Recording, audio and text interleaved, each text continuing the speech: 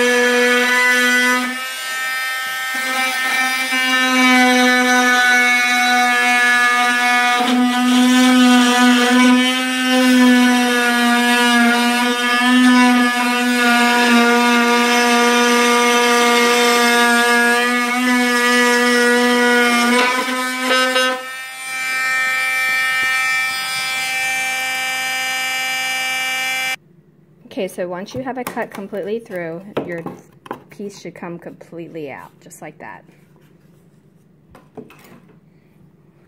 Alright.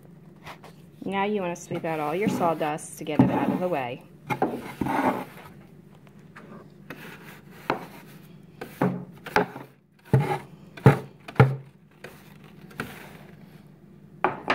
Once that's done, we're going to install the door. Okay, now that you have it all cut out and everything, you're going to take your door that's completely together and you're going to put it in that hole. Now, you don't want to put this in your hole until after you have your siding on. That way it goes behind the siding. Sorry about that, I didn't realize I moved the camera. So basically you're going to put it in the hole just like that. You want to make it a smidge bit bigger so that you don't have to fight to get it in there. Once you get it in there, your door should open and close. Then when you come on the interior, you'll have to put your molding around on the inside. Okay, and your siding should make up for most of this, and your molding will cover the rest.